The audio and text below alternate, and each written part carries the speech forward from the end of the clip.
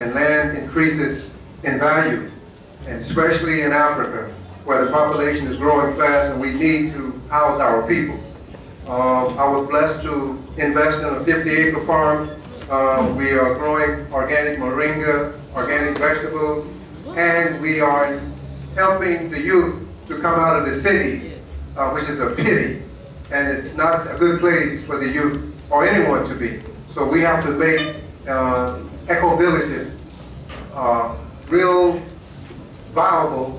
I call it heaven on earth. In fact, that's the name of our farm, Hope, heaven on earth. So we're striving to have everything we need without depending on money, because we have to break the cycles of depending on just currency.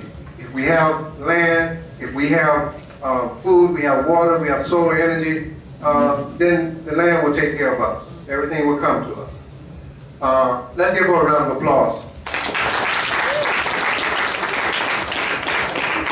Speaking of land, our next speaker is the land consultant. He retired from the Ghana Lands Department. He's an expert on how to get your documents processed through the Lands Department. He can also give you tips on how to avoid the pitfalls, because there are some unscrupulous people that don't understand the importance of love thy neighbor as thyself. So we have to understand that we have to have the correct checks and balances. So that's what we do for the Africans, opportunities in Africa. We bring the experts, so if you follow the guidelines, then you'll be safe, because we have it and no one can steal it from us, because we've done due process. So at this time, I'd like to bring forth our brother, our friend, Brother Osofu Dankwa.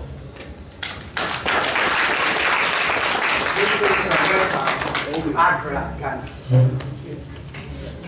The subject matter, land, is a very important issue to every human being on earth. You all know we live on the land.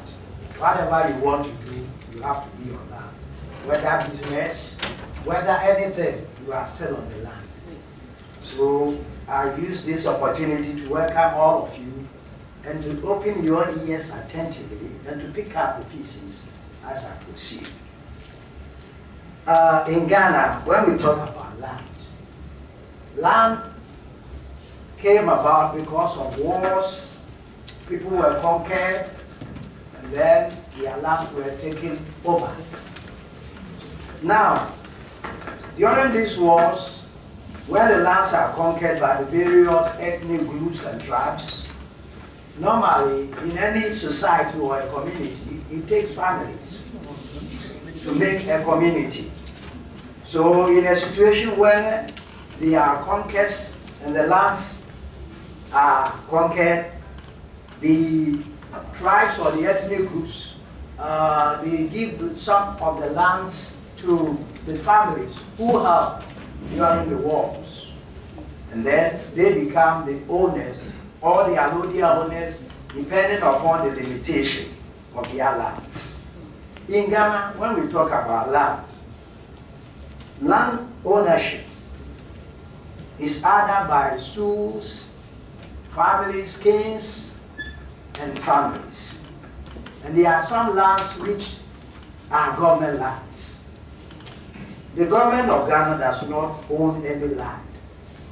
It only owns a land by acquiring through an executive instrument, which is a legal process. When the government or the states find the need that a particular portion of land is required for either a clinic, school, or whatever the government needs or the state needs a particular land. It goes through that process, a publication is made, and then eventually the owners of the land, be it the families or the stools or the skins, have to be adequately compensated by law as far as our constitution is concerned. So in Ghana, we have family lands, stool lands, state lands. As I've explained, the state only can have the land when it acquires the land from a family, an individual, or a stool. Now, when you come to consider the ownership of land, If you want to acquire a land, that is acquisition of land. There are certain processes you have to go through to make sure that you don't get yourself involved in any court cases or any encumbrances. So first and foremost, you have to be aware, as you come over here, you'll be interested in doing businesses, farming, and what have you. But at any time, before you take any step, you must get a plan, a map of the area in question where you want to develop, either for real estate, for farming, for industry, and for commercial purposes. After you've got the plan, and then you have to visit the government agency, which is responsible for storage of all transactions on lands. So when you go with your plan, like in Accra region, you go to the Lands Commission office with your plan, you apply for a research or a search. So they will use your map and superimpose it on their records, which they have kept in the offices. Every area, they have a map covering there. So when you go with your plan, in effect, they will just give you a written report which will show the history. For instance, if I have acquired a land, I've given it to Mr. A, Mr. A has given it to Mr. B. When you go and make a search with a plan of land which I wanted to give you, you will come to find out that the report will reveal my name as the original person who acquired it from the Alodia owners. When we say Alodia owners, let's take this room for example. If I have the whole of this room as my land, I'm the Alodia owner of this land.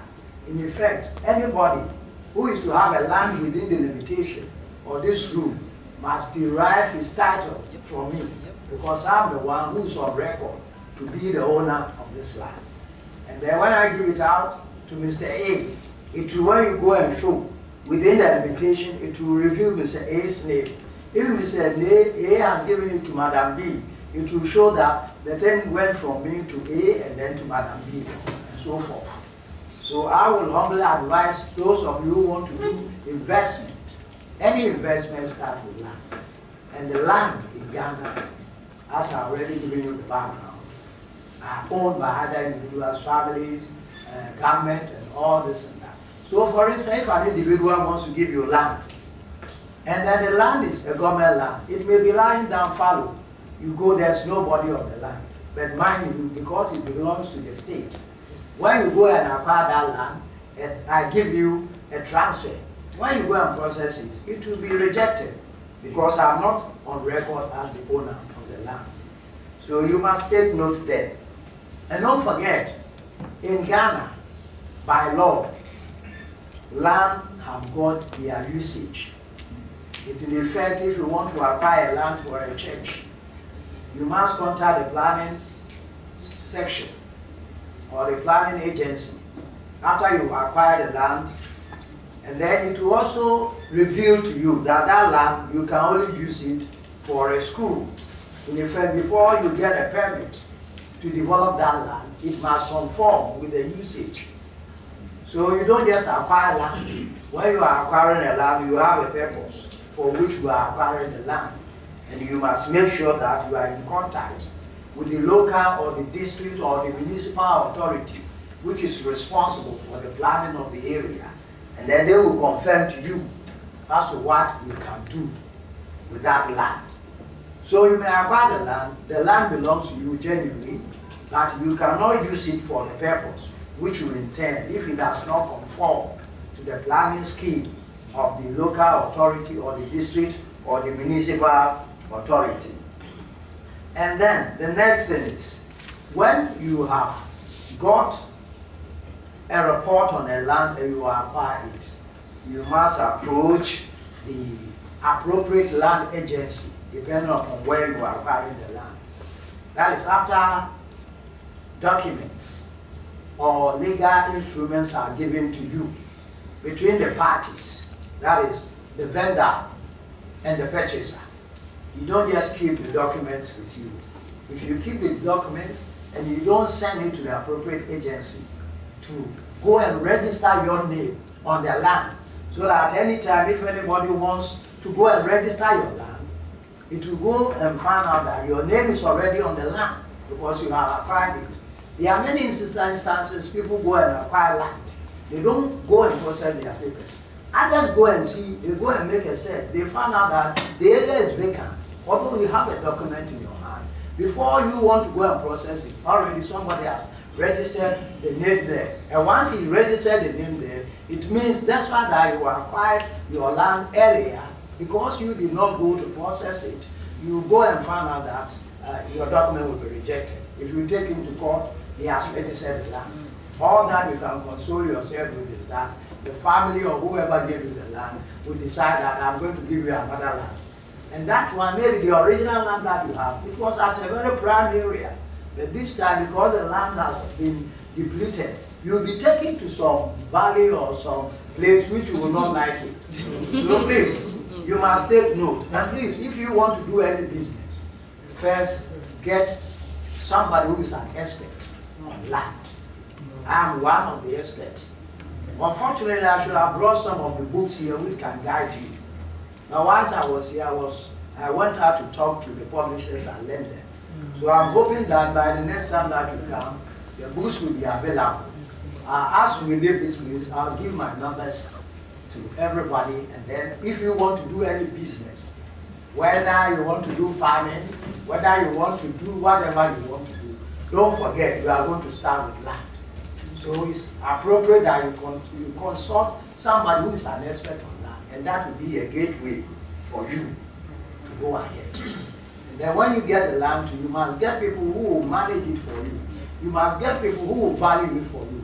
Ghana, people sell land just by calling just any amount to you because you are in need. And then if you have money, you just go and pay. I will also advise that any time that you want to acquire land, you must also make sure that the value is not that because you are in need, but at least you are paying for the correct value. So I'll end here maybe when it gets to question time. Whatever question you Okay, I'll go to the next question. He knows land inside and out. So with him, you can never go wrong. We have a few publications dealing with